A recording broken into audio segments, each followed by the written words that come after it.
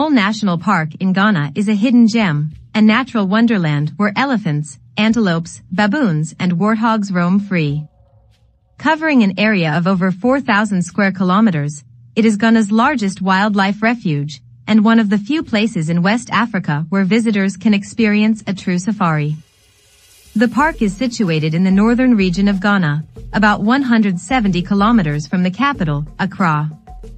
Visitors can take a scenic drive through the countryside, passing through small villages and towns before reaching the park's entrance. Once inside, you'll be transported to a world of breathtaking landscapes, ranging from grassy savannas to dense forests and rocky hills. The park's most famous residents are the elephants, and visitors can take a guided walking or driving safari to get up close and personal with these gentle giants.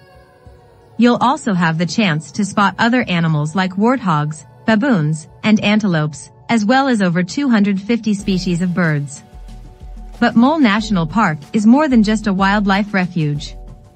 It's also a hub of cultural activity, with several traditional villages located within its borders. Visitors can take a tour of a local village and learn about the customs and traditions of the people who call this region home. At night, the park comes alive with the sounds of drumming and dancing, as locals gather to celebrate their culture and welcome visitors.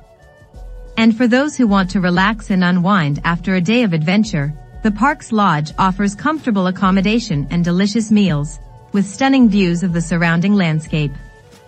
Mole National Park is a truly unique destination, offering visitors the chance to experience the beauty and diversity of Ghana's wildlife and culture. Whether you're a nature lover or a cultural enthusiast, this park is not to be missed.